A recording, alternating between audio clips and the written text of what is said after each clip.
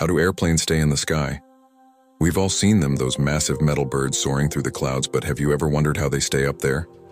I mean, gravity is a force to be reckoned with.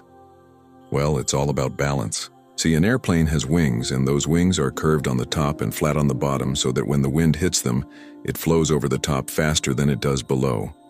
Faster air means lower pressure.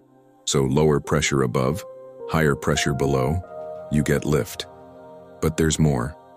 The wings are also angled slightly upwards. When the plane moves forward, the air pushes against the wings and creates a force that pulls the plane up towards the sky. It's a beautiful thing, really. This dance between the wings and the air, this constant push and pull, lift and drag, up and down, all working together to keep the plane flying. So next time you see a plane in the sky, remember that it's not just a bird.